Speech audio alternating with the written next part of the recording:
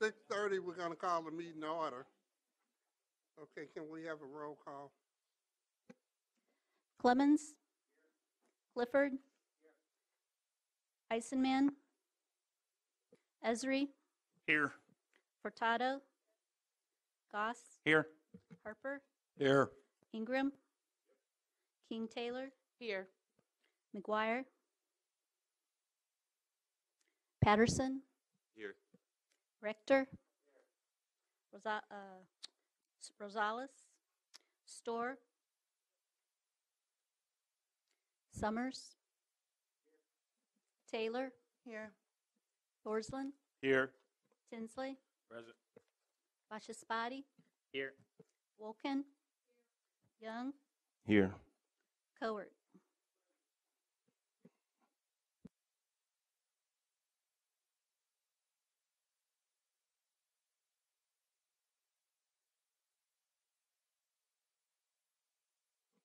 With a correction,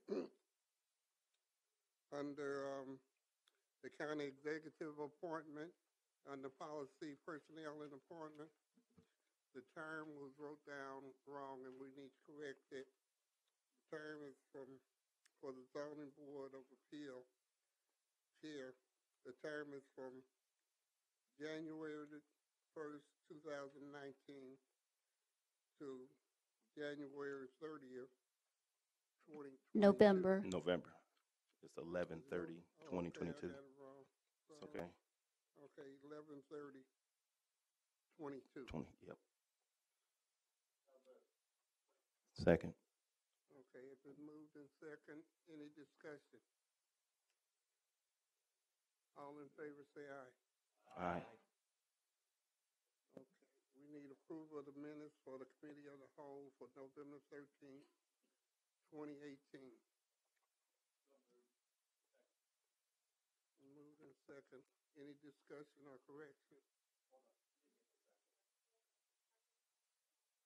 The what?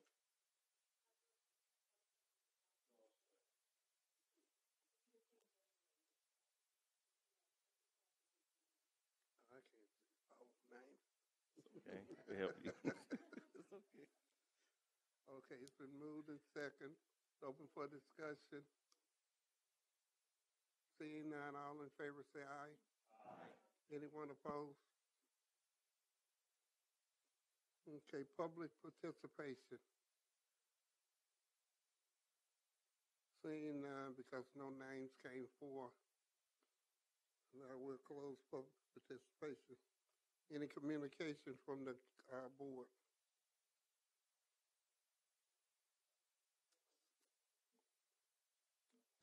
Is she on? Yeah. Yeah, so the Martin Luther King celebration will be taking place this weekend, Friday, Saturday, and Sunday, and Monday as well. And my wife, she's been nominated for one of the prestigious community awards.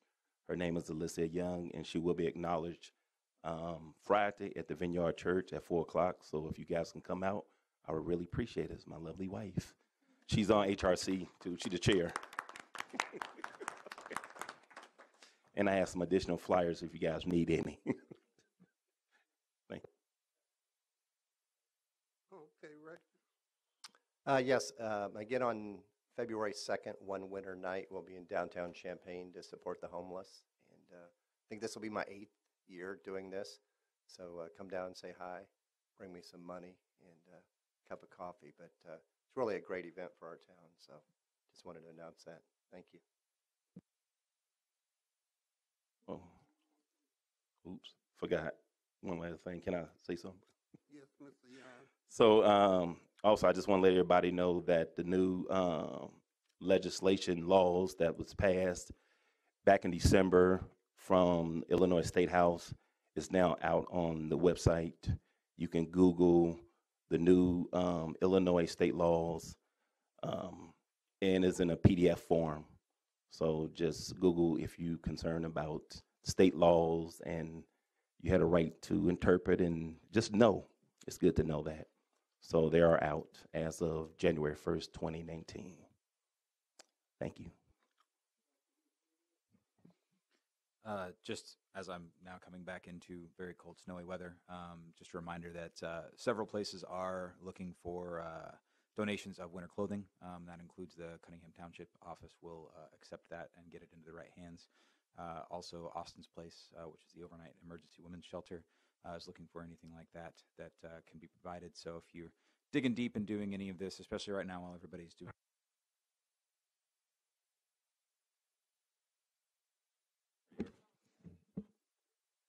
now that everybody is watching the Netflix specials and cleaning their entire house and dumping everything out of their lives, if any of that happens to be winter clothing, please look for one of these local organizations. If you have any questions about Austin's Place, I'd be happy to answer them, and I'd be happy to take stuff from you and take it there. So thanks very much.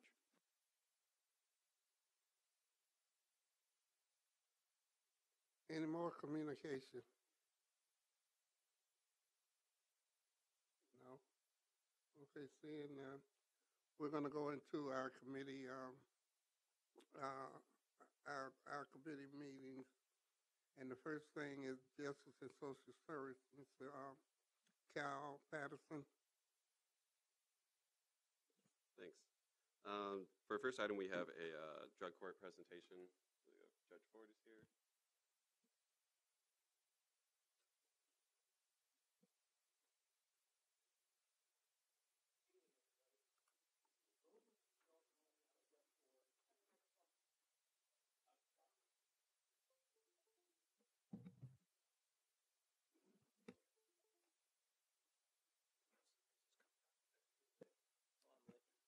For those of you who don't know me, I'm Jeff Ford, Circuit Court Judge, and I'm going to try and get this PowerPoint up here.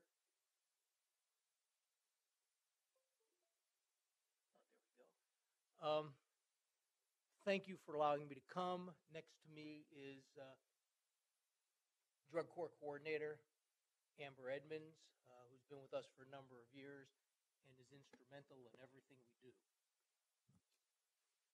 And Amber's going to help.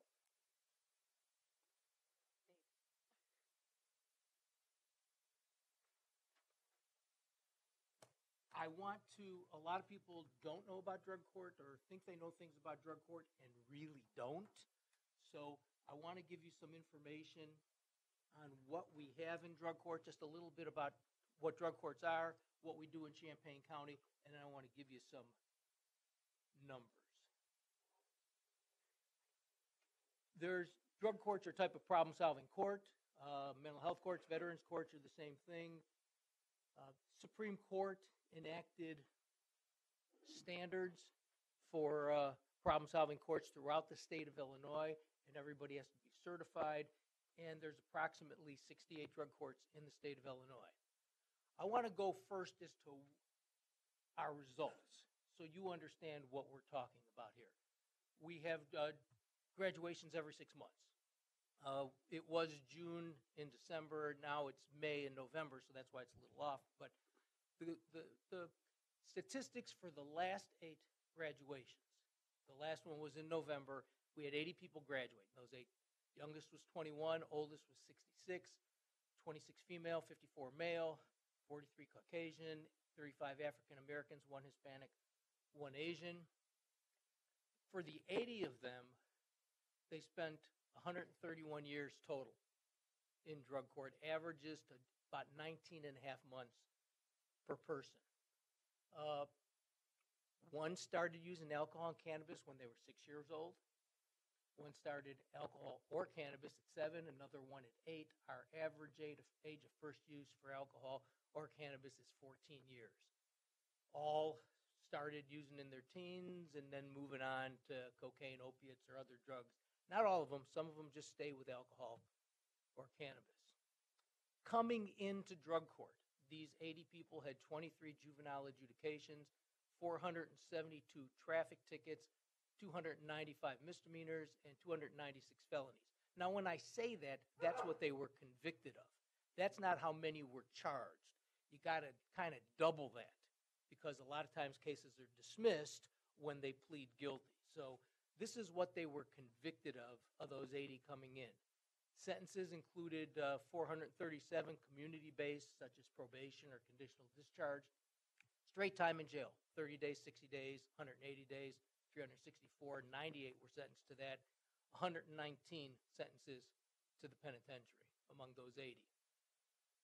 During the 131 years they were in drug court, they had 11 petty traffic tickets, such as stop sign, no seatbelt, and 2 misdemeanor traffic offenses, such as driving under suspension. So we went from the 119 penitentiary sentences, all these felonies, and during the 80 of them for the 131 years, this is what they did. And that's while they were in drug court. To graduate, a year confirmed sobriety, continuous involvement in 12-step programs, no pending criminal charges, successful completion of all recommended treatment. The drug court team has to recommend them for graduation. Can't have any arrest warrants. If they get charged with a misdemeanor while they're in drug court, and you saw that a couple of them had misdemeanors, they have to be in drug court for 6 months after that case is taken care of. We want to make sure that they're changing their behavior. Involvement in a life skills program, such as being in education, school, high school, college, GED, employed, and almost everybody gets employed if they can work. And you've probably seen them all over town because we have a number of graduates and some are now managers at places, or volunteer work. If they can't get a job just yet, we want them getting up in the morning like they had a job, getting out, getting noticed, doing a good job so they can get a job. Some of them don't have a resume. This is how you build up a resume. They have to apply to graduate, includes a 2-page essay that they have to write, kind of letting us know that they're ready. And they have to present in front of a drug court team. And we have about 10-minute presentations. And I tell them, look, if you want to get a job, if you have to make a presentation to somebody, this is what life is about. Make it in front of a group of friendly faces and see what you can do and how you have to do this to start moving forward. So this is just another thing we try and get them to do to get them ready. The team, these are the minimum people that the Supreme Court said have to be on the drug court team for you to have a drug court. If you don't have one of these, you cannot be certified as a drug court in the state of Illinois. Also, the Supreme Court standards say all of these people have to be at our staffings and in court. Staffings for us are 10 o'clock Wednesday mornings. Court starts at 1. So these are the people that are necessary at a minimum to have a team. Prior to court, we staff every participant that's coming to court that day. Discussions include compliance with their treatment and counseling, drug test results from the prior week. We try and test at least 2, sometimes 3 times a week. Their employment, are they working, are they still working, what their hours are, whether there's an incentive or sanction is appropriate, and if there's going to be any other further type of action. And we do have set incentives, we have sanctions, and we'll get into that a little bit later. There's 3 different types of drug courts. Ours is a post-adjudicatory, which means they plead guilty. They are placed on drug court probation. It's a felony probation. There's different types of courts, and they can vary in the length of time and their graduation requirements. There's no standard for that. So we started our drug court in March of 1999. At the end of February, we will have finished 20 years in Champaign County. We take high-risk, high-need participants. Many have co-occurring mental illness. High risk and high needs, we do separate assessments to make sure that they are basically, the Supreme Court says medium to high risk, so we take some upper medium level risks. There's assessments for that our probation office and all probation offices use across the state as to monitoring. And then needs, basically needs, and risk isn't just prior criminal record. It's all sorts of risks that keep them in the criminal justice system. And the needs are such as mental illness, substance abuse problems, and other problems that need to be addressed. The research has shown this is the population you want. If you take low risk, high needs, if you take high risk, low needs, you're mixing populations, and all the research has shown that those other categories do just as well on regular probation or other community-based sentences than in drug courts. And of course, drug courts, we have extra expense because we have more professionals coming as you saw, you want to put your resources to where the needs are, where you're going to get a change. If you can get that change in regular probation, why are we putting them in there? And plus, you don't want to mix these groups, because if you put a high risk, high need with a low risk, low need, what we may do is make that low risk, low need a better criminal.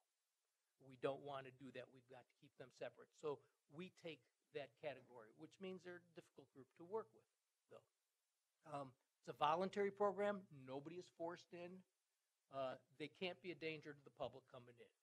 If I can't have Amber or one of our clinicians sitting across the table talking to them because we're afraid for their safety, then that person's not getting in drug court. They have to plead guilty to a felony, sentence to drug court probation, and of course, as I stated, our court is every Wednesday. We staff Wednesday mornings, courts in the afternoon, like I stated. Rewards can include praise, gift cards, applause, calling them up earlier than we normally would, days off from court. They're provided for good work, completion of certain milestones in there.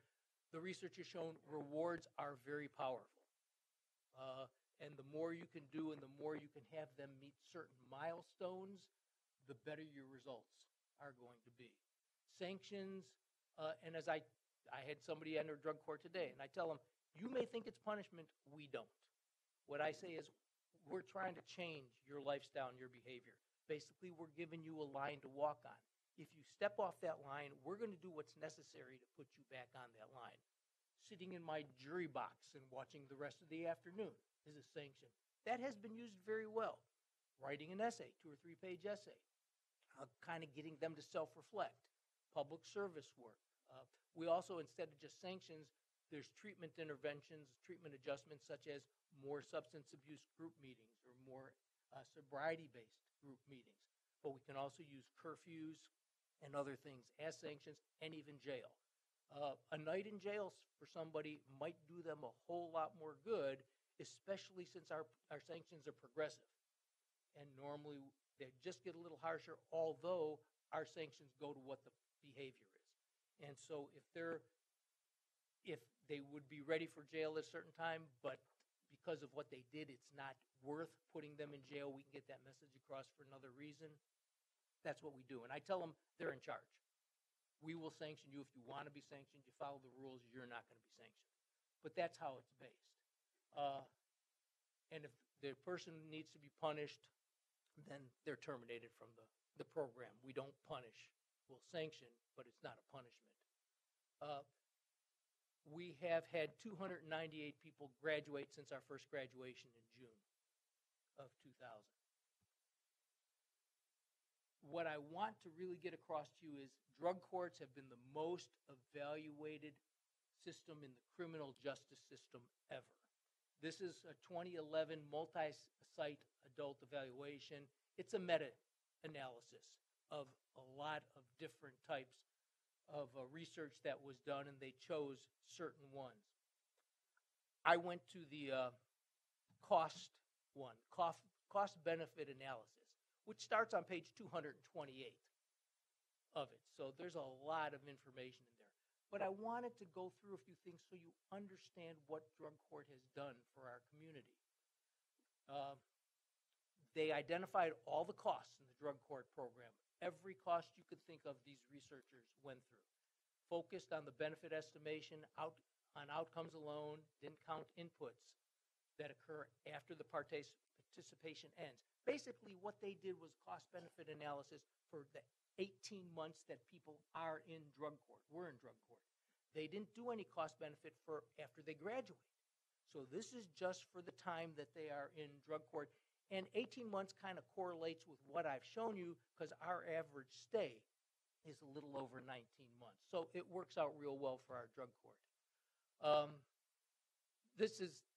I took some quotes out of there so you can understand what they were doing, but drug court participants on average committed only $7,111 worth of crime, while their control group of people just like the people in drug court but were not sentenced to drug court committed $16,887 worth of crime in that same 18-month period. So they estimated drug court results in $9,776 of victim crime costs prevented. Now, What does that mean for us? Well, it doesn't save Champaign County government money, but it saves the people who elected us all money because it saves them money from their places being broken into, things be stolen, identity theft, and all sorts of stuff. Estimate that drug court costs reduce police arrest costs from $115 per individual to $44, $71 per participant savings. Reduce costs of jails and prisons from $54.41 to $27.68. Total savings in correction for the 18 months following program entry of $2,673 per participant. Aggregating across savings, prevented crime, arrests, and incarceration, drug courts produce an average of $11,408 of benefits during that 18-month period per participant. In our sample, the average treatment usage among drug court participants, now this you would expect. It costs more to treat drug court participants than people who don't want to go to treatment and who are in the same situation. So there are costs that are more for drug courts, such as treatment, than a regular comparison group. They found the average comparison individual cost society $14,575 during the year, and half estimated that the average drug court participant cost society only $12,362. Doing this all out, they said drug court appears to prevent about $11,566 in criminal victimizations compared to not receiving drug court. And that, of course, is the 18-month period. Reduction in use of corrections, et cetera, et cetera. But this is this type of analysis they went through. So, Champaign County Drug Court. As of May 2018, which is the last time we updated any statistics, we had 746 people sentenced to drug court. We've had 290 graduates as of May 2018. If you just look at $11,400 per graduate for the duration of their participation in drug court, the people we graduated, which were in there at least the 18 months over a similar group, means that during that time that we were in existence, we saved Champaign County, the residents of Champaign County, over $3 million just for the 290 graduates. There were 456 people who didn't graduate, though. Not all of them remained in the program for 18 months. I've had people who left after a day, got them out of jail, put them in residential, walked in the front door, walked out the back door. I had one who walked in the front door, stayed for dinner, and then walked out the back door. But, you know, they lie to us all the time, but it's not that we're not trying. I've had others who've been there for almost 2 years who have not yet graduated or didn't graduate for one reason or another, but they were still in the program, which means in the program you saw the reduction in crime. So there's still those savings. So if you just assume that of those 456 that they averaged 9 months in the program, so if you take half of the 11,400 for those 456, during the period they were in, because the research was just participants, not participants who graduated, we saved about $2,500,000 for the citizens of Champaign County. And I've got some recidivism stuff to hand out later for you, but we monitor 1 year, 2 years, and such after graduation to see what the recidivism rate is. The philosophy that we've always had in Champaign County is we're not in to get people in and out and say, yay, they graduated. My philosophy has always been, I want to change your life. I want this to be for the rest of your life. It doesn't work that way always because we're dealing with addiction. The highest percentage of people who recidivate do it within 1 year, and it keeps going down. So the latest recidivism rates we did, 5.5 years after graduation, we still have 184 people of those 290 that graduated as of May who have not recidivated. No misdemeanors, no felonies, no petitions to revoke that we've found. The multi-site evaluation showed that the average drug court participant committed an average of $7,111 worth of crime in an 18-month period. Well, if you take just 4.5 those 5.5 years, that's 3 18-month periods. These people have been out. If you assume that since they haven't been arrested, even the cost of when they were in drug court of $7,100 we're not spending, that's more than a $20,000 savings per each of those graduates who hasn't recidivated in over 4.5 years. So that 11, and then you take the 11,400 over a comparison person during the 18 months that they were in that they also saved, and you multiply that times 3, that's $34,000. If you add that together, these 184 who have not recidivated in 5.5 years, if you talk about $54,000 per graduate, that's over $9 million saved. That's almost $10 million. And we're not counting the people who haven't recidivated after 1 year, 2 years, 3 years, 4 years, and we're not counting any of those 184 who graduated more than 5 years ago. And there's a number of them out there. So if you look at this, add it all up, that's about $16 million at a minimum that Champaign County Drug Court has saved over a comparison group of people in the same situation. I wanted to let you know that we believe this is what we're doing, and it's all based on research. And when we started doing statistics, it looked like our graduation rate was about 30% of the people who came in.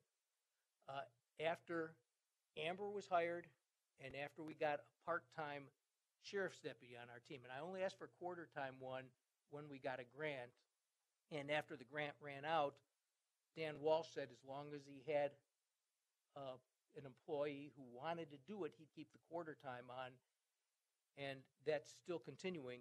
After we got the coordinator in law enforcement, our graduation rate rose to 34%. Now, if you look at this, that 34% starts from our first graduation in 2000. So that's not just since the 30%, that's over the period of time. As of our May graduation, our graduation rate for the whole 18 years has now risen to almost 42%.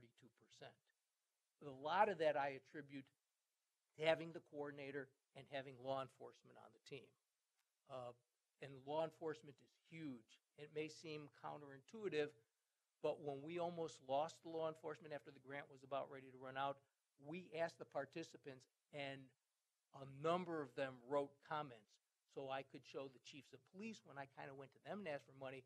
They wanted that law enforcement. Basically, it helps keep them monitored so they know somebody's watching them and they're not going to mess up as you would think. So they really like law enforcement.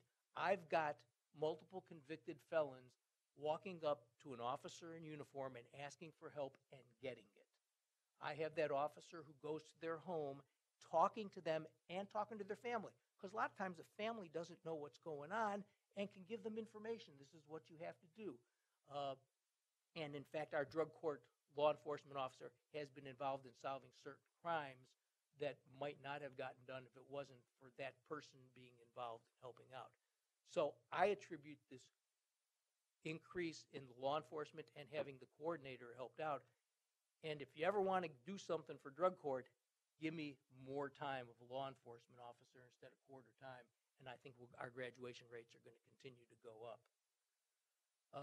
But who saves? There's fewer police calls, less incarceration, fewer court cases, less property damage, fewer thefts, less forgeries, which is lower insurance costs for, our business owners, our homeowners in the town. More families stay together because I keep people who would normally go to the penitentiary in town. They stay here, they get cleaned up, they start working and getting a job and still wait until they're out on parole. Keeps the family together a lot of times because nobody's leaving, hopefully, and they're learning responsibility. So the kids stay together and at home and are starting to have a role model. So keeping families together is big. More employment and taxes paid. Like I said, I've got managers and different businesses all over town.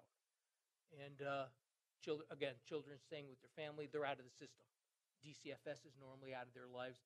There's been a number of women who've gone through drug court who have shown DCFS that they can do what they're supposed to and get their children back.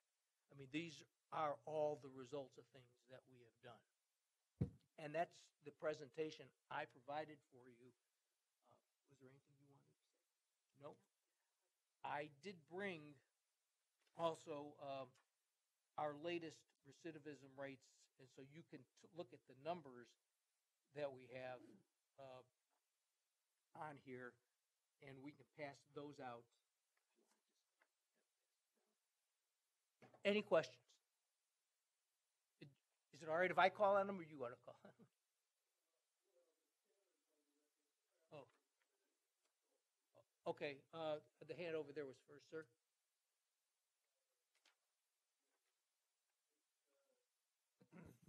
Judge Ford, at one point you only had a quarter-time sheriff's deputy helping you. Is that changed? No, it's still a quarter-time sheriff's deputy. I would It- like more time. I had asked the previous sheriff about that and didn't get any movement on it. Maybe we can kind of work to talk to new sheriff. I would love to. I think the new sheriff would be very receptive to all this. But again, it's their manpower. You know, they have to have a certain amount of deputies out on the street. If they don't have the manpower, it can't happen. And even my deputy, if there's an emergency call, he's got to go out. He can't come in. So there's a lot of dynamics there. But would I love to have one? Yes, because I think it would help out everybody. Somebody else have a question? Yes, sir. Thank you for coming and giving that presentation. I wanted to ask, I wanted to make sure it was clear. You said in order to be eligible for this program, you must plead guilty to a felony? Yes, sir. Now, is that for first-time offenders also? Well, we don't take first-time offenders. Okay, this is And for- most first-time offenders would not meet the high-risk, high needs Okay, that we need. Most of, you know, as you can tell, a lot of them have been through the system. I have people whose records, the one I took in today, records started in 1974 and he went to the penitentiary. But, you know, they're getting old enough and they want to change, and sometimes the older's a little bit more motivated. Although I've had 21-year-olds graduate too, so, okay. you know, but we try and take the ones that we need to under the standards set by the Supreme Court. Do you guys have a number on how many of those defendants have public defenders versus, private attorneys? There's more. Do we have numbers on that? There's more public defender clients, but today the one I brought in was a private attorney. And there's a number of private attorneys. In fact, there's some public defenders, prior public defenders now in private practice, and they get them in. But it just depends. I'll take anybody who wants to, Okay. who qualifies and wants to be in. Okay. I mean, I just want to make sure, like, I would hate for, these defendants to be more or less copping out to this for the sake of picking a poison. Well, the thing about it is, and a lot of attorneys will tell their clients, look, it's easier to go to the penitentiary. You've been to the penitentiary before. You can do the time. But this judge is going to be in your life for 2, maybe more years than that. And if you really mess up, you can still get sentenced to the penitentiary. What do you want to do? Again, it's a voluntary program. But I have a number of people who want it. Now, some see it as a way, they've beaten probation before. They can, but for a 2-year period or so that they're seeing me every week, you catch them. And I have some people who came in who thought they were just going to scam the system and ended up graduating because all of a sudden they started realizing life is better now. Okay. Now, are there any numbers on, you said it's a 19-month program, like, are defendants taking that in contrast to, like, 5-year sentences, 10-year sentences, career criminal sentences, like? I can't take people who aren't eligible for probation. But Right. I have taken people who are eligible for up to 15 years in the penitentiary. Okay. Some are up to 3 years. Some are up to 6 years. Some are up to 10 years. Some are up to 14. But they'll come in, and a number, like I said, a number have been the penitentiary before. They're not afraid of the penitentiary. They know that they can handle it if they go. The question is, do they want to spend the time with me?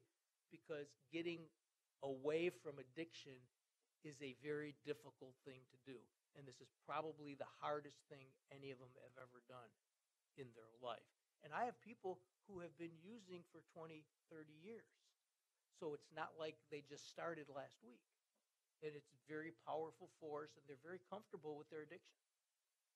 And so it's difficult. It's not easy for them to do, and it takes a lot of people, a lot of work together to just, I've got to build trust.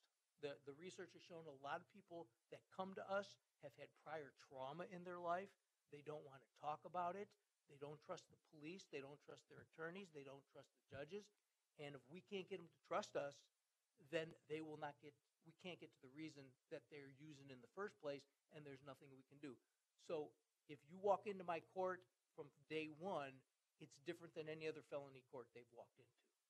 And I treat it differently, and I talk to them more, because from day one, I've got to earn trust. Because if we don't, we're spinning our wheels. Thank you. John? Yeah, I'd like to congratulate you and your team for a job well done. And I want to encourage all board members to go to graduation. I've been a couple of times, and when you go to graduation and hear these people talk, how it changed their lives, and talk to their families afterwards, it's really not that you need more validation, but the numbers are great. But I really want to encourage the board members to go to graduation. It's very And we do powerful. send out invitations as to graduation. There will be a change from now on, because there's no more Urbanic Civic Center. But we have talked to Rosecrans, and they have a big auditorium room where they're going to allow us to have our graduation. And the next one will be after we've completed 20 years of drug court, so it may be a little bit more of a celebration. I can't guarantee on how many will graduate, but we'll have a little bit more of a celebration, because if we have one ready, we'll graduate that person. Yeah, we'll have more than one. So, yes, sir. You mentioned 12-step programs and sobriety-based treatment. Do you also use like medical evidence-based Yes, treatment, like methadone, Suboxone? medication-assisted treatment, Yeah. we do. I was able to talk Carl into donating some money for medication called Vivitrol, which is naltrexone in a shot form, which sits on the receptors in the brain. But we also have had people on methadone and people on Suboxone. We work with them. We get releases, and we have MOUs with people who will be involved with it, so we can get all the information, so we can kind of share the information. But no, we don't turn down anybody on medication-assisted treatment until we find out that they're starting to abuse it, and then we work with the provider to get a handle on that. I've never turned down anything that's going to help these people succeed. And there's research that shows that for certain populations, religious-based treatment is better, and if they want to go, fine. Anything that's going to help them, we're not going to turn them away. I guess sort of along that line, do you feel like there are people who are in the community who would benefit from this program who are not eligible under the current requirements? Well, yes, but the current requirements are set by the Supreme Court, basically. And the thing about it is the research has shown that the most important person, now everybody on the team is very important, and we treat it as a team, but it's the judge where they have to come in front of every week that is really very important to them. So if they're not coming to court for certain reasons, and you don't have that hook where, because you got to get them in the beginning, they think, I got to come, then you're not going to be as successful. Thank you. Everything we do is evidence-based. It's all research-based. I don't want to, go out there and do things that aren't going to work. Yes, ma'am. Is Cognition Work still involved with drug court using CBT? Just wanted to check. We used to start people with Cognition Works, which is cognitive skills training, but there's moral recognition therapy, which they do at the jail now too, which is a little bit more basic, and it will go to a lot of people that Cognition Works won't work with, and we start with MRT first, and when they finish MRT, we now go to Cognition Works, and we've just started a new program, and I'm starting with the women's population, because it really works well from what the research shows, called Seeking Safety, that works with people with trauma backgrounds. And so I wanted to start with the women first, and I've got normally when I reach out, because we don't want to have a lot of money, I have somebody who worked in the probation office and from the state's attorney's office who worked with victims before, who read the book and said she'll do it. So we still have to pay her, but we got somebody we know, we trust, and we don't have to pay a lot to get that done. So we just started it this month. So anything that works that we can afford, we're going to take advantage of. Anybody else? Oh, yes, sir. You mentioned earlier, I think the term you used was pre-adjudicatory. Did I say that right? Pre-adjudicatory. There's post-adjudicatory, which is us. They plead guilty.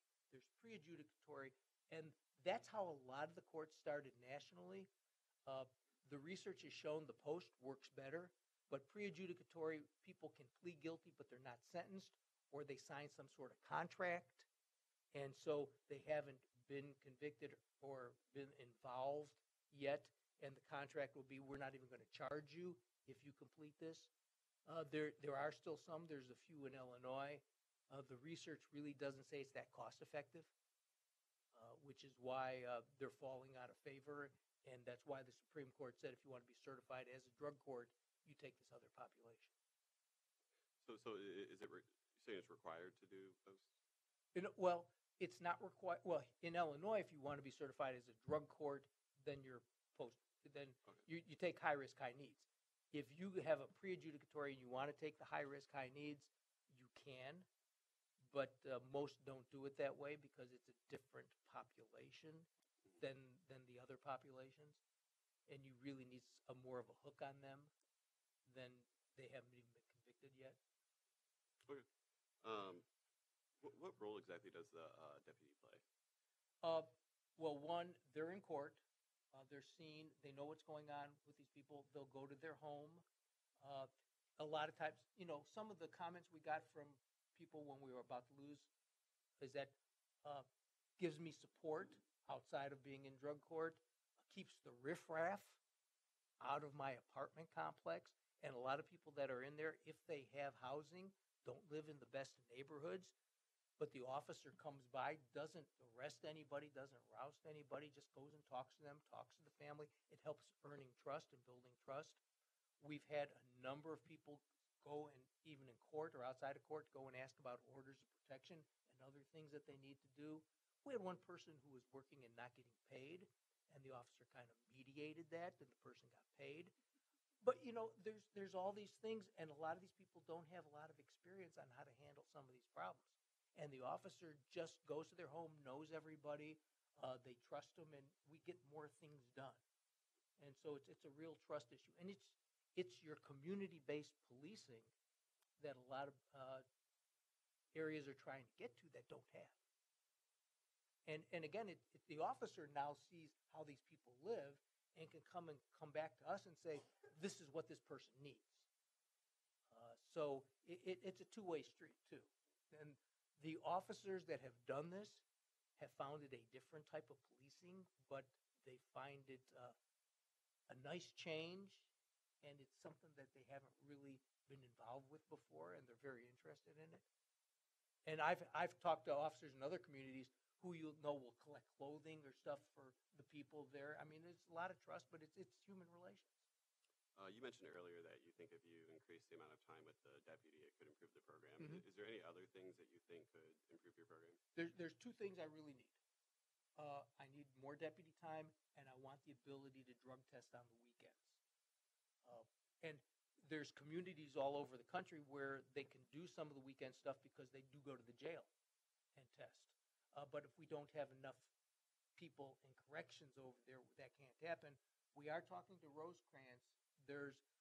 They can't do it right now with their setup, but they're talking about hiring somebody who might be able to test on the weekends and do our people too. So it's all in play. But the two biggest things we need are more deputy time and the ability to test on the weekends. Because we have some people who know, okay, if I test on Thursday, I'm probably not going to be tested on Friday, won't be tested Saturday or Sunday, and they do that. And we try and figure that out and try and strategize for that, but we can't always get it. How often do you guys test?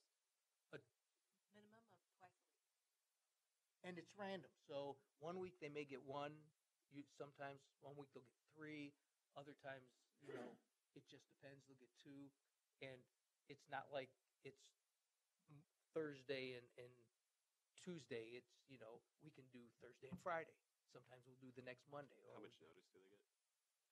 They call on a random the morning of the day that they have to be tested. Oh, okay. Yeah, there's a random call-in that we have for them. Or they go to treatment and they see their numbers. Because sometimes we So test at Rosecrans, don't sometimes know. we bring them into probation.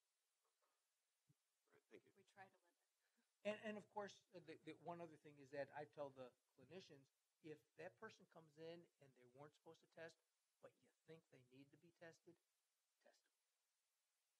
Yes, sir. Yeah, first start off like Mr. Rector, just thank you for the work you do, and it's a tremendous benefit to this community. This is just kind of a wild thought, and I don't know if it would even be able to work out. Just the idea of maybe if Urbana and or Champaign could give a quarter officer, I mean, would that even, That was brought up by the chiefs. I don't know if it would and even be able to work no, out. Because again, we're talking about building trust. Okay. And we need somebody who deals with the same person. people So you'd over have and over again. yeah, So okay. you can build It that wouldn't trust. work with, unless you could somehow maybe give And individual people a certain officer, but I don't, that and probably the would officers be hard have to to work. come to the staffing. And so I'm not too sure all of the different departments are going to send somebody Yeah, staffing. I was like I said, I didn't know if it would even be able to Oh, work. yeah. And the sheriff's deputy seems like a natural fit because they are all over the county and even in the cities every once in a while. So it's much more of a natural fit. Yes, sir. To that idea, because obviously if we're trying to pool resources, if we're talking to the community police departments, though, about the benefit that we're all seeing community and county-wide, might there be a way to even prod them a little bit for funds? Which is why about 10 years ago, I went to the chiefs of police and I said, let's do this. And they said, oh, great idea. We don't have any money. Which is why after we got the grant and after 1 year was over, I went to the chiefs of police with these comments and said, this is the results we're getting. Can we do that? It's a good idea, but we can't afford it. So then Sheriff Walsh agreed that if he had somebody who wanted to do it, he'd do it. So I just, I asked, I couldn't get any agreement. But that was my first thought. Everybody benefits. Why not see if we can pool some resources?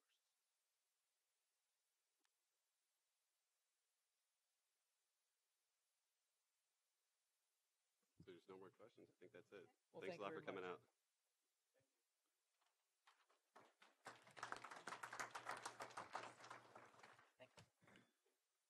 All right, we have the monthly reports from the various departments. There's no objection, those will be placed on file. There's no other business, and there's not a chair's report. So that's it.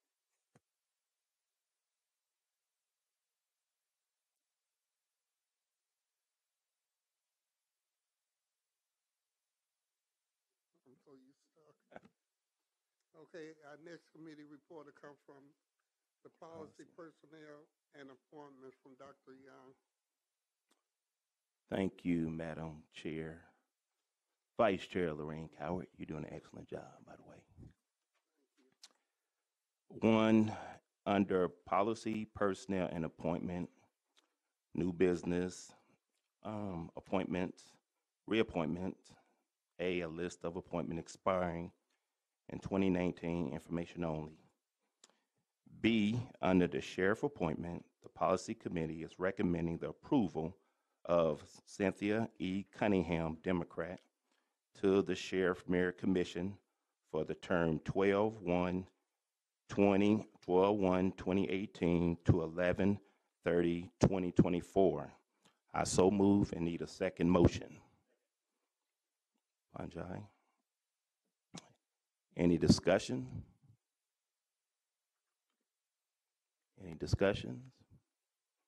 All in favor by saying aye? Aye. Any nay? Motion passed. C, under the county executive appointment, the policy committee is recommending the approval of Ryan Elwell, current ZBA member, to the zoning board of appeal chair for the term 1/1/2019 to 11/30/2022. Who's second? You got it. Any discussion? All in favor by saying aye? Any nay? Motion passed. D, under Rural Transit Advisory Group, the Policy Committee is recommending the approval of Laurel Lawson to the Rural Transit Advisory Group for the term 1/1/2019 to 12/31/2020. I so move and need a second motion. Call second. Any discussion? All in favor by saying aye? Aye. Any nay? Motion passed.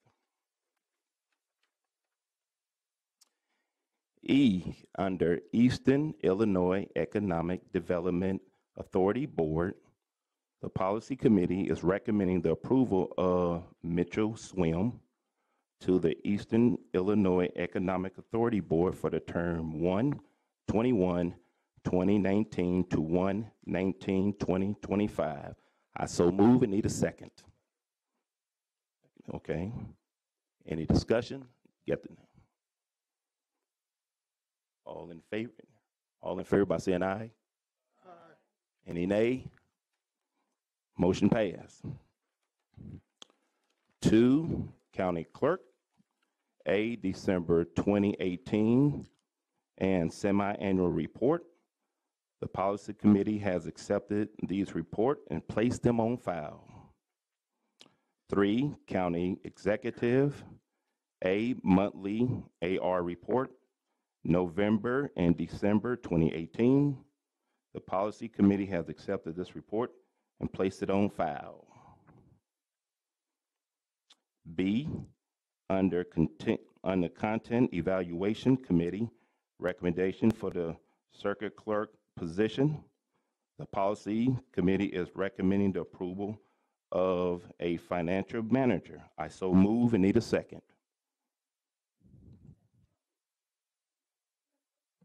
I just have a comment, and Yes. I think it's probably okay if we just continue with this. But again, I want to bring up, so we're doing voting differently than we did before. So before, what it was is in the cow that the person read the agenda item, and then, and I know we did this in the last cow. We did the same thing in the last cow, but how it used to be was in the cow, you would read the agenda item, whoever's the chair, and then some other person would first and second it. And so we did this the same way in that special meeting we had with finance, and that's why I kept raising my hand and saying this isn't how we hadn't done it. So just, I don't know, maybe at some point we need some clarification, because I just want us to recognize we are doing this. And then this way is how we did it in the full board meeting, right? So, but to be fair, this is how we did it at the last meeting as well, which is why I kept raising my hand in the last meeting. But this is, I just want us to acknowledge that this is sort of different, right? So we went through this at policy Yeah. and with the new county executive, and this was the way that she presented that according to the rules as vice chair, and his understanding was that's the way that the new rules were, that he could recommend to the committee and then take the second. So anyway, that's I'm just saying that's what we discussed at our pre-meeting with the new county executive, and that was our understanding. Okay. That's the correct. That's That's the way we're going to do it. I'm not saying that's correct, but that was our understanding. Is that true, Charles? Yes, that is true.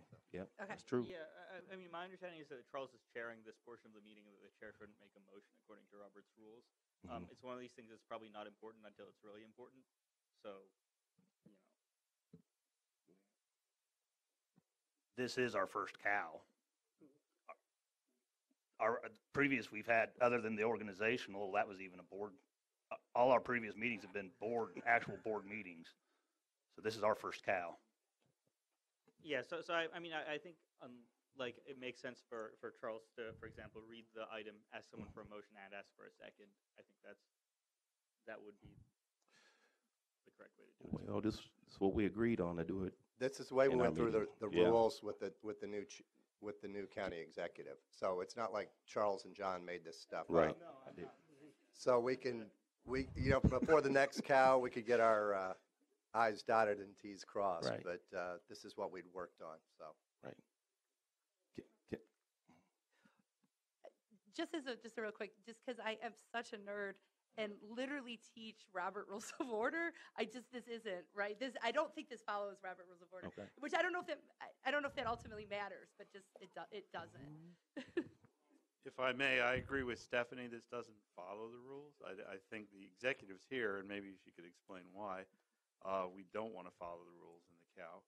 But the normal course of events, and I only speak to this because I was chair of the ZBA for 8 years, was the chair could only entertain a motion, and someone would have to make that in another second. And that's the format I'm familiar with, and so I was sort of sitting here a little confused myself. So thank you for bringing it up. Okay. I'm in the process still trying to learn all of this, so wow. Yes. Oh, Darlene. The question would be whether Ms. Coward is actually chairing the meeting, and she's turned over this part of the meeting to the areas of responsibility, but they're not actually the committee. There's not a committee. They're not actually a committee. They're an area of responsibility, and so technically they're not chairing the meeting. But that's up to you guys. If you want to do it differently, that's fine. So anybody that's at this meeting could make the motion. And in this case, I just suggested that the person make the motion since they're already reading it. But that's up to you guys if you want to change that back.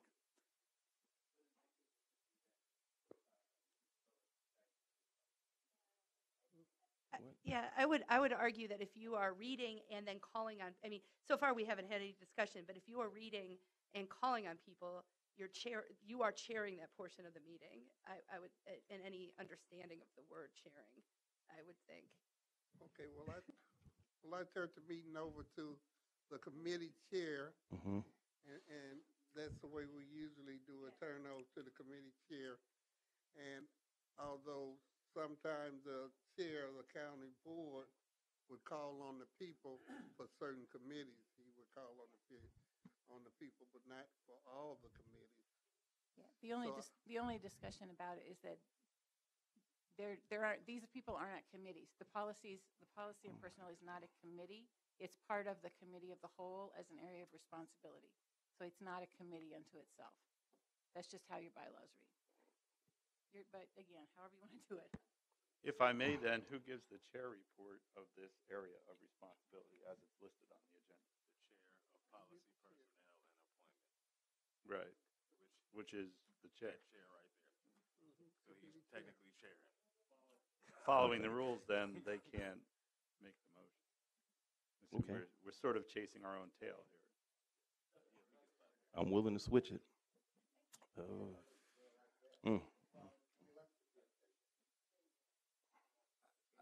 I don't think anybody's like thinking that anything nefarious is going on here. It's just that making sure that nothing can come back on us.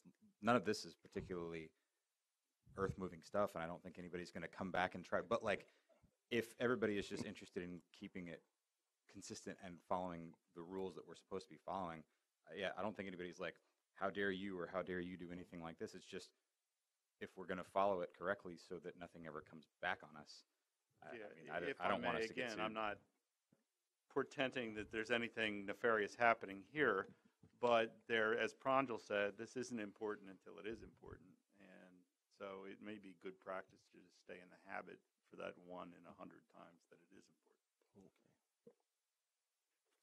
Yes. Sorry.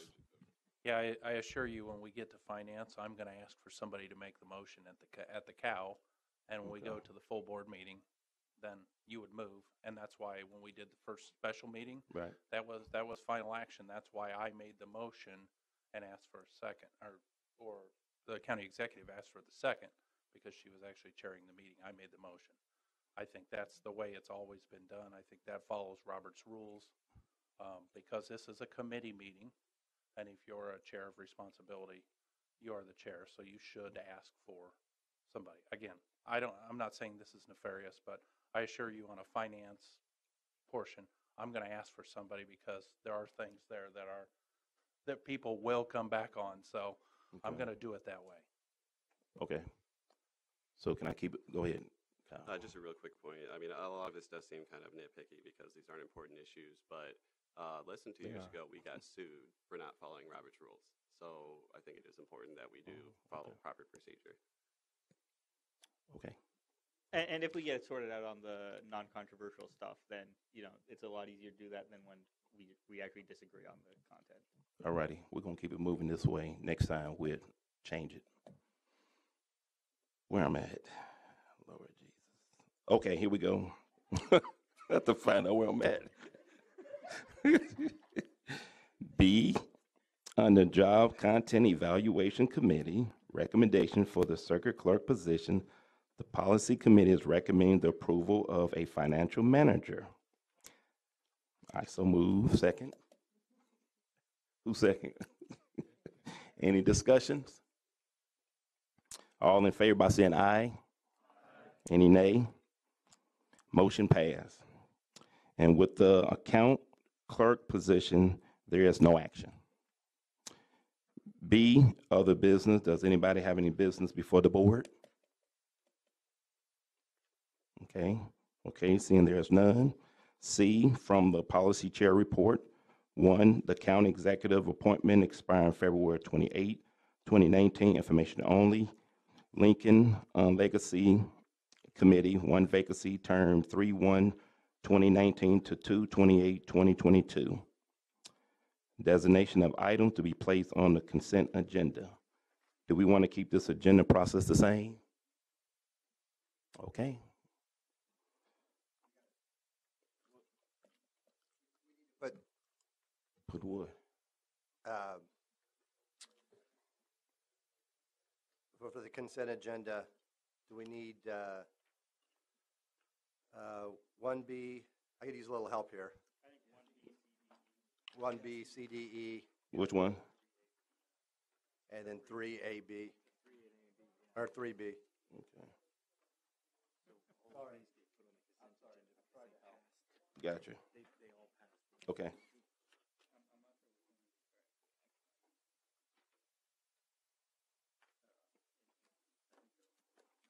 Okay.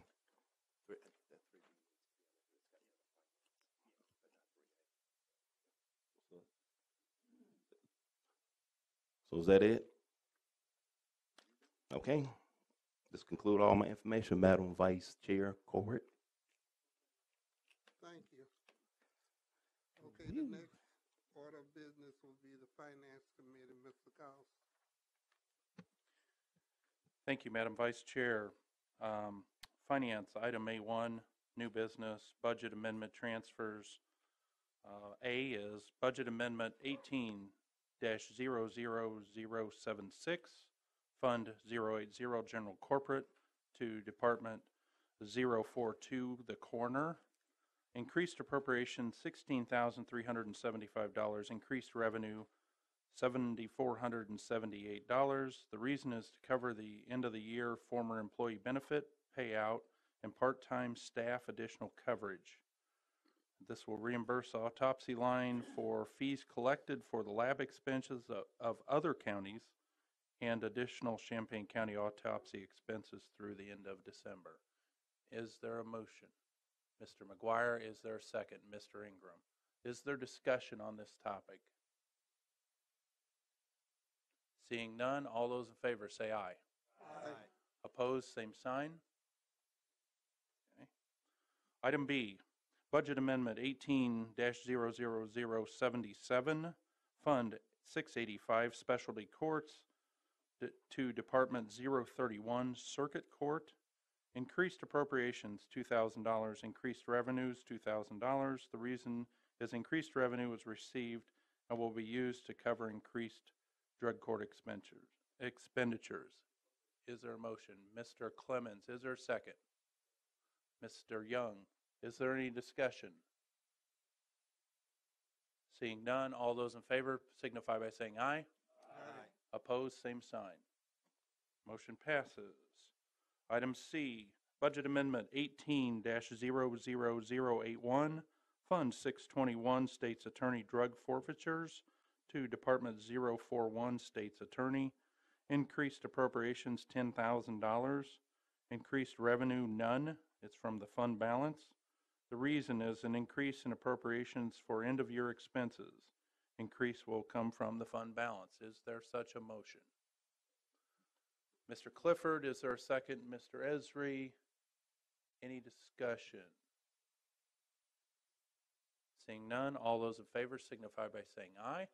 Aye. Opposed, same sign.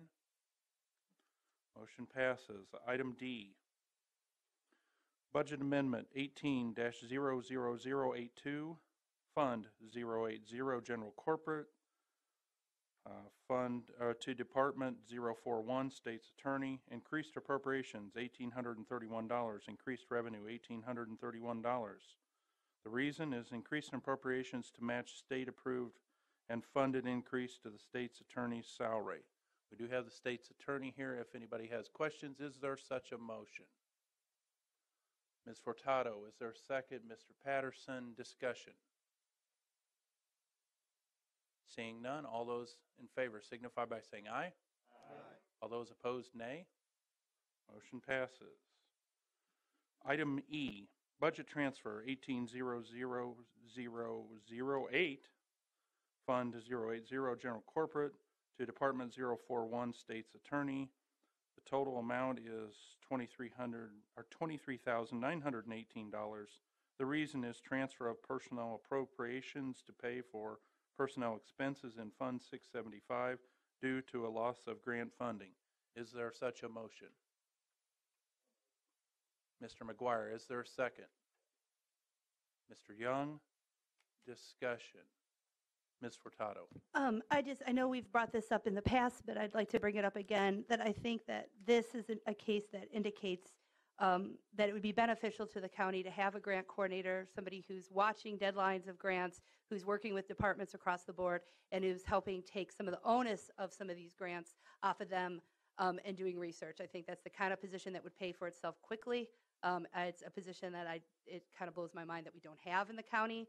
I know Rosencrantz does a lot of our grants, and I know we have different elected officials who are responsible for grants within their own shop, but I do think that there's some coordination that could be done to make sure sort of this kind of loss of grant funding doesn't go, and to take some of the burden off of the elected officials and to coordinate across, some grants will have people from different shops. So I know we've mentioned that before, but going forward in the budget process, I do think that's a position that would make a lot of sense.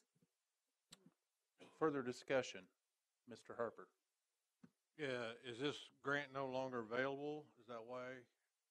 We do have the state's attorney, Ms. Reitz, if you would come respond to that, please.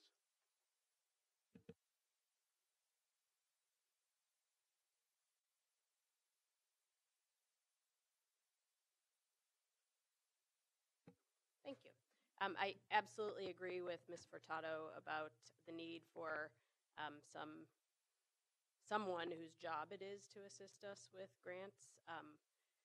In this particular situation, this was a grant that we had for many, many years, and every year it was basically renewed, and then it changed, and we had to completely reapply, and they wouldn't and couldn't, I was told, tell us exactly when it was going to be released, and so when we found out, we were a day late, and we put all the paperwork in.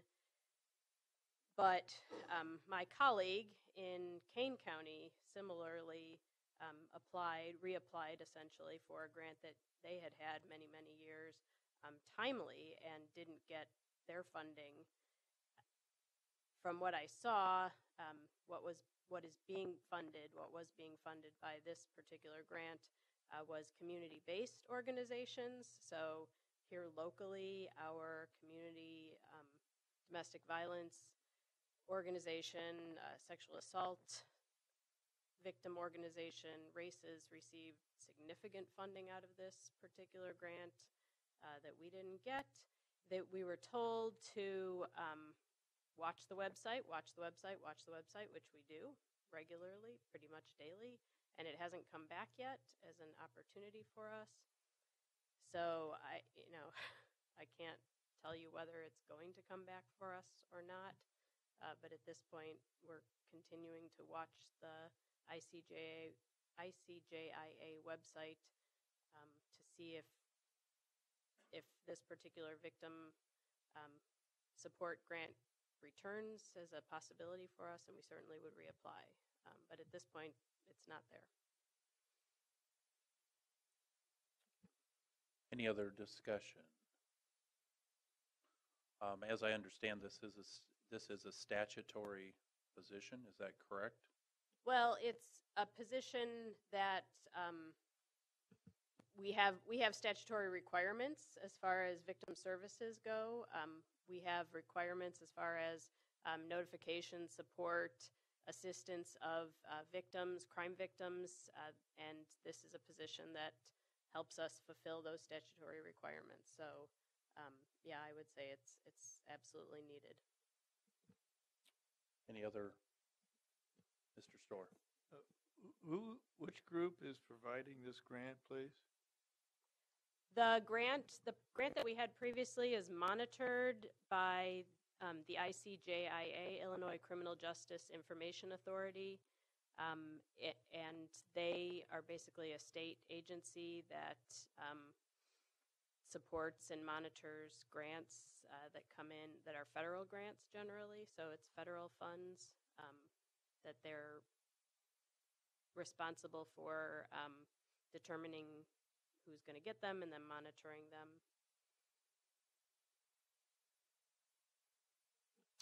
Any further discussion?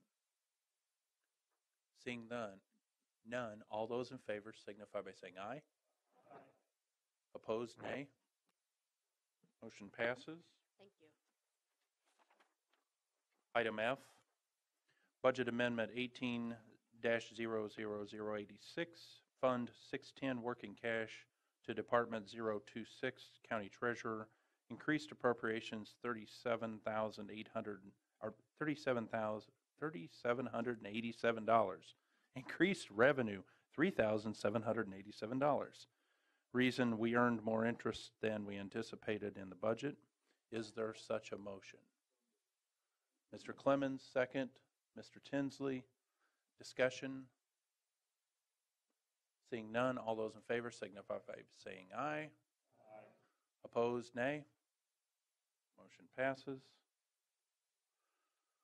Item G, Budget Amendment 19-0005, Fund 075, Regional Planning Commission, Department 870, Weatherization, NICOR. Increased appropriations $85,000, increased revenue $85,000. The reason is to accommodate a new contract with NICOR that supplements the Illinois Home Weatherization Assistance Program. This contract will provide enhanced weatherization services in northern Champaign County, including insulation, air sealing, and health and safety measures for an additional 10 income-eligible households. Is there a motion? Mr. Thorsland, second. Mr. Summers, discussion. Mr. Storr. Is that a minimum of 10 eligible households or up to 10? I think we have folk. Okay, I guess we don't have anybody here that can answer that. As I understand, it's for up to 10, but we can certainly find that out and get that answer by the time we get to the board meeting. Other discussion? All those in favor? Ms. Furtado. I guess I would just say in other discussion, I would like to say again how helpful memos are. And Yep. when they're not included, that sometimes we don't know as much as we maybe could know. So Yes. just the encouragement of memos that have words on them that go along with the financial charts that we get, I want to say that again. Yes, in our agenda meeting, we go through all these one by one, and we try to anticipate your questions, and we don't always do a good job. Obviously, we didn't on this one. So, okay, all those in favor, Mr. McGuire. I think the cost of the weatherization would determine how much money they would spend, and that would be difficult to know whether it would be 10 or 12. I mean, if the job was smaller, they could possibly do more, but that'd be a hard question to answer before they started the jobs. Any further discussion? All those in favor signify by saying aye. Aye. Opposed, same sign. I will suggest that we keep this off the consent agenda so that we can bring that question up at the board. So, Item H, Budget Amendment 19-00006, Fund 075, Regional Planning Commission, Department 847, Permanent Supportive Housing, Physical Disabilities, even. Increased appropriations are $26,000, increased revenue $26,000. The reason is to accommodate alternating program years to provide subsidized rental assistance for low-income disabled adults. Is moved by Mr. Ingram, second by Mr. Patterson. Discussion. Seeing none, all those in favor signify by saying aye. Aye. Opposed, same sign. Motion passes. Item I, Budget Amendment 19-00007, Fund 075, Regional Planning Commission, Department 848, Champaign County Safety Forecasting Tool.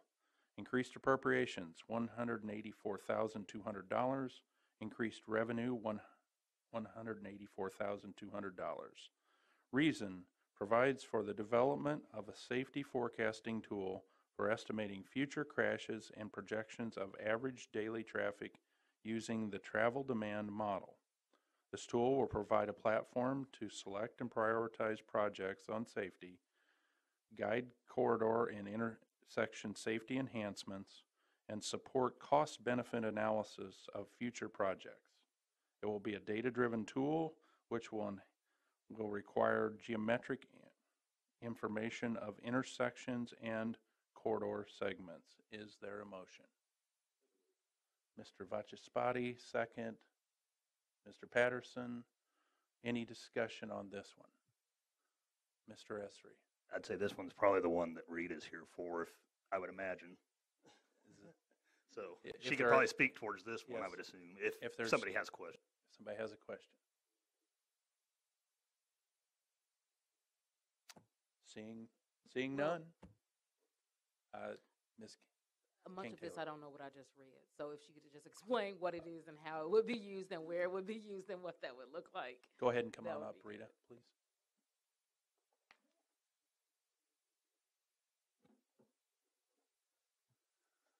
Hi, good evening. What was the question? Just a little bit more elaboration on what the tool is and what it'll do, why it's effective. Currently, we have a travel demand model in place for Champaign County and for Champaign-Urbana. The travel demand model is able to estimate future traffic volumes in different roadways. The idea of this tool is to use the travel demand model to be able to predict crashes based on the geometric conditions of the roadway of the intersections into the future, that when we are making improvements or suggesting improvements, we can test the different improvements and estimate the future number of crashes. But this is a tool that we'll be developing using our current travel demand model. It's not something that is out there. We'll have to do a lot of research to incorporate that into our current travel demand model. Other questions for Rita? Go ahead, Eric. The forecasting that this will do will be available to other county departments. I'm thinking of the zoning board when I did things there, we used old ADT data. Sometimes we work with the zoning department when doing that- traffic impact studies to estimate future traffic volumes, but it will depend on the type of roadway because the travel demand model doesn't contain all the roadways in Champaign County, just the most important ones. Then it will depend on the location of that zoning case to determine future traffic volumes. Right, but it's available to them. Yes, we have worked with Young on that. Okay, good. Yeah. Thank you. Other questions or discussion? Seeing none, all those in favor signify by saying aye. Aye. Opposed, nay. Motion passes. Item J, Fund 850, Budget Amendment 19-00008, Fund 850, Geographic Information System Joint Venture, Department 111, Operations and Administration. Increased appropriations, $42,000. Increased revenue, $27,000. The reason is for acquisition of LiDAR through USGS 3D elevation program The majority of the expenditure to be paid with pass-through funds from the member agencies as reflected in the requested revenue increases. Funds from the CCGISC fund balance will be used for the remainder of the expenditure. Is there a motion? Mr. Storr, second. Mr. Patterson, discussion. Mr. Storr. Yes, I noticed that Ms. Leah Briley is here, and I'd like to ask,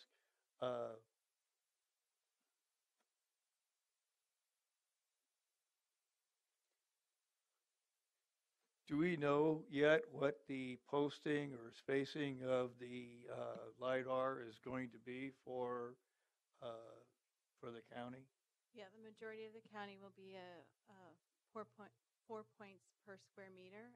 However, Champaign and Urbana have chosen to increase their point cloud density to 8 points per square meter. So there'll be a 115-mile area that'll be at 8 points per square meter. I'm very pleased to hear this because we are a fairly flat county, and the additional information will be very useful not only for floodplain mapping, but also to the agricultural community that looks at microtopography as part of their precision agriculture.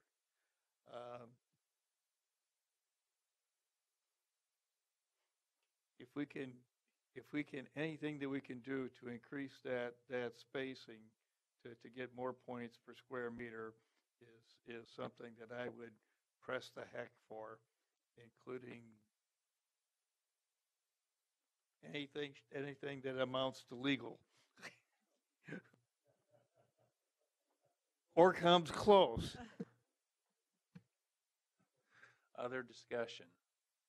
Mr. Vachaspati. Yeah, just to follow up, what's the current, in previous years, what's the density of The last time we acquired LiDAR was in 2008.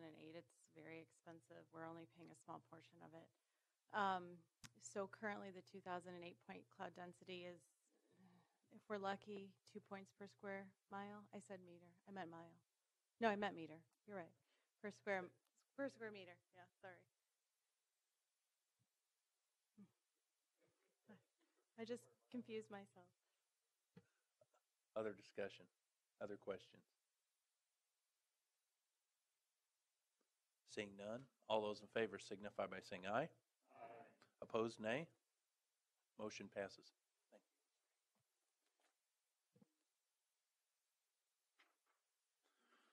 you. Okay, item 2.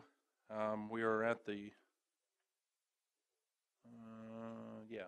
we're at the treasurer's report. The treasurer's report for November and December. I would ask that the treasurer, are they on file yet? They have not been placed on file yet, so we can't accept them because they're not on file. Auditor, monthly reports for November, December, are they available on the website?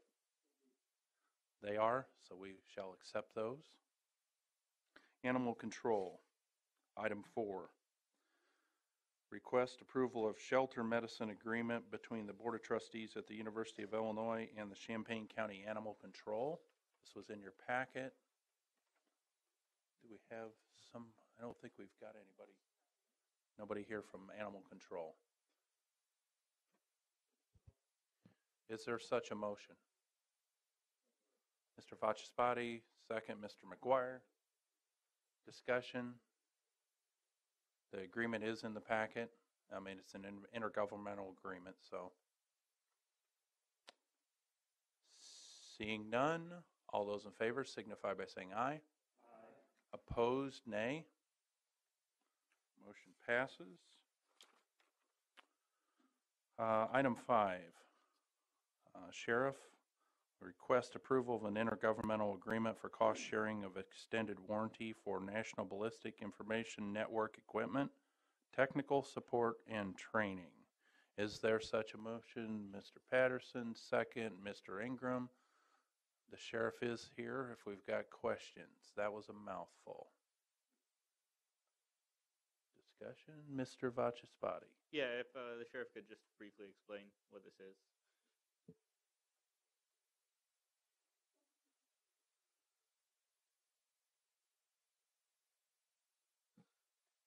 Good evening. So, the NIBIN system is, especially with all the violent crime that we've been having in our community over the last couple of years, the NIBIN system is something that will allow us to better analyze, for an example, if we have shell casings or some kind of evidence from a violent crime, a gun-related crime specifically. It will better allow us to analyze that and then lead to a suspect. We do, I believe, currently have the ability to do this, but it's through the Springfield Crime Lab, and so backlog, and this will allow us, the City of Champaign got a grant for this, and so they're asking us to help with the extended warranty, and with that, we're also going to get access. We're going to have a deputy or investigator who's trained on it as well.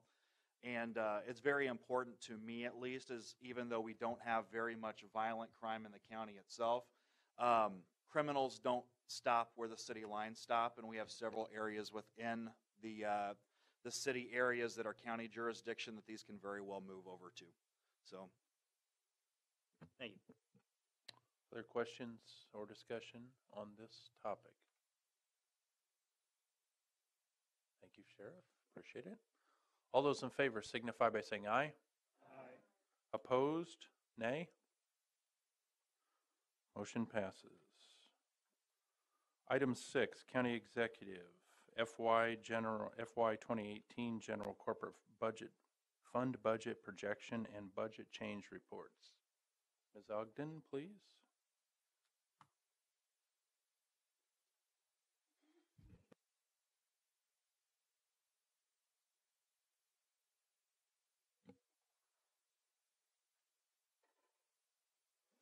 You actually have a copy of this report in your packet tonight because the meeting's a little later than normal, so I was able to get this completed in time to enclose it in the packet. Although this is a December report, I just want to make sure that you understand this is not the final report for fiscal year 2018, as the county will still continue to receive revenues and expenditures and post those to the fiscal year 2018 budget through February. Starting on the revenue page, I want to point out a few things, and I know that this is the first report that some of you have received, so I'll go through this in a little more detail than normal. In the property tax line, you can see the budget variance of a negative $582,000. This is predominantly due to the county preparing its property tax levy to capture new growth revenue in a potentially favorable ruling in the hospital property tax exemption case. There was no ruling in that case, and therefore, prior to the Board of Review closing the books in 2018, so these properties were not added to the tax rolls, and therefore the county will not receive additional revenue in fiscal year 2018. This case is currently before the Circuit Court.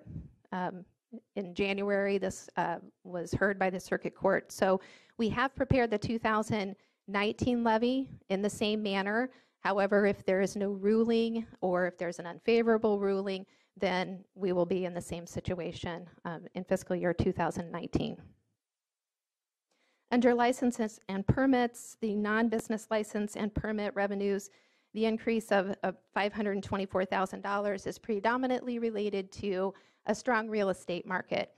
And the Recorder's Office has indicated that there were numerous large commercial transactions in 2018 that resulted in very strong revenues that came in for document stamps. However, please keep in mind that the county has to turn around and distribute 2/3 of those revenues to the state for the purchase of document stamps, so there is an expenditure impact as well. Under state shared revenue, sales taxes, including PPRT and use taxes, have been very strong in fiscal year 2018, so you can see those are coming in and anticipated to come in over budget. However, income tax is expected to come in under budget, and that's predominantly due to the fact that the legislature had implemented a one-time 10% reduction in income tax revenues that we expected to sunset because it was a one-time. cut. However, the legislature, instead of letting that sunset, extended it for a second 12 months at 5%. So that's why the county's receiving less revenues for income tax. In this line, that cut will extend into the first 6 months of 2019 as well. Do we anticipate then it will finally fade into the sunset? That's the hope. You could start talking to your state legislatures about that. Local government revenue, the increase of $91,000 is predominantly due to an additional TIF surplus distribution the county received from the city of Champaign. So that was $77,000. We were informed that we would receive that final distribution last year, 2017. However, then surprise, they said, oh, due to the way the timing was and the calculation and the start and the end of the TIF, that there was a additional distribution that we were unaware of and therefore didn't put in our budget. And the difference is also additional TIF surplus that was received from the city of Mahomet as well. And then fees and fines and forfeitures. This is something that, we have indicated that there has been some volatility in.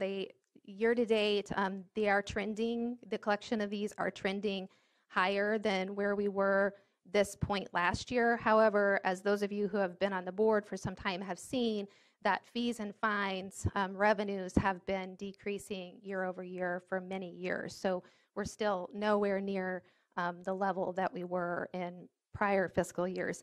I will say in the fees line, even though we're projecting that we're going to bring in less money that was in the budget, there are some drivers of increased performance, and some of those are related to planning and zoning fees for the solar farms, and as we have also talked about for the circuit clerk's office, the electronic citation filing options that have also generated increased revenues there as well.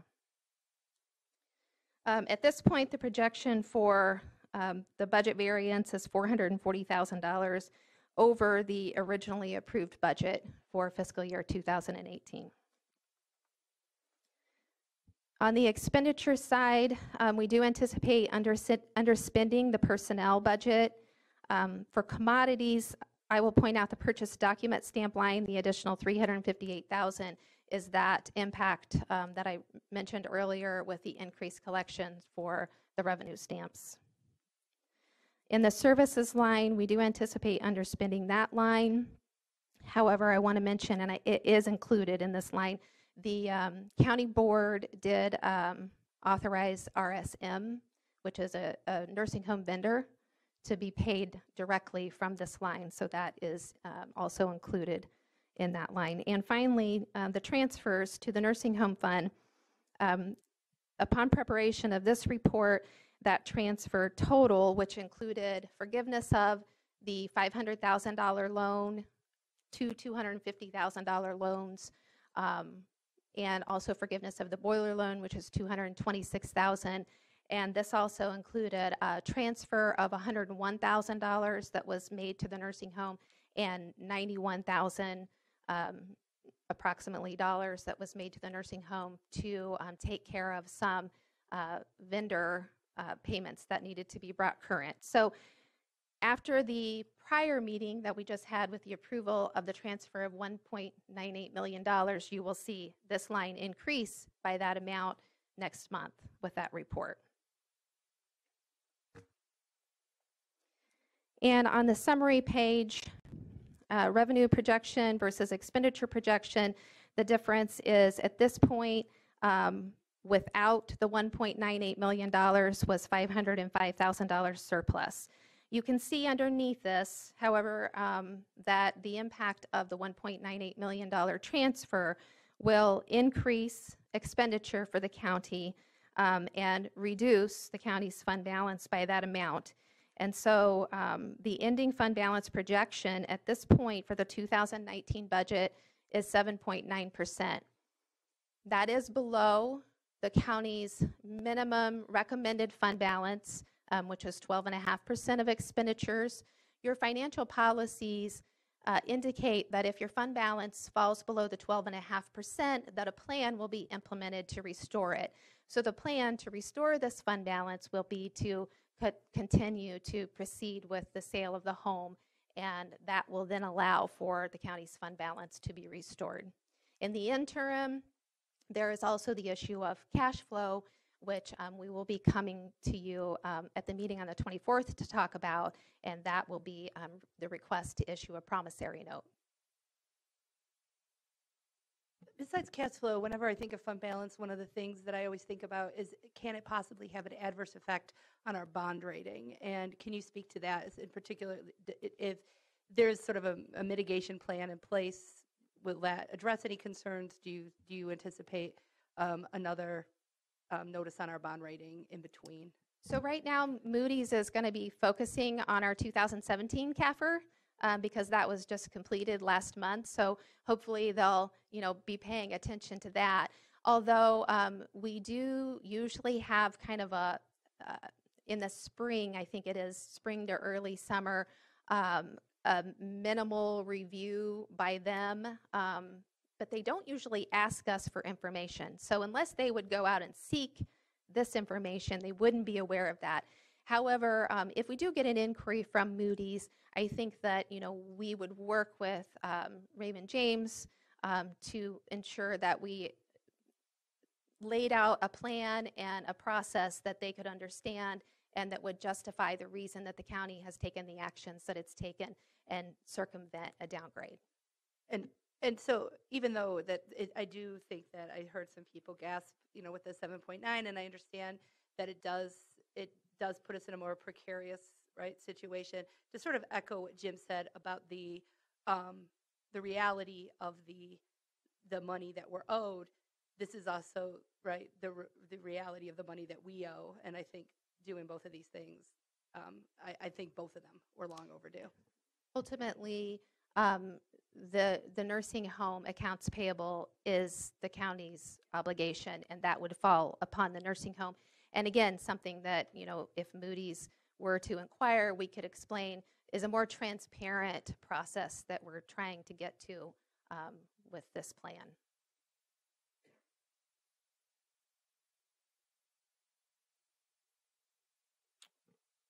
Any other questions regarding that part?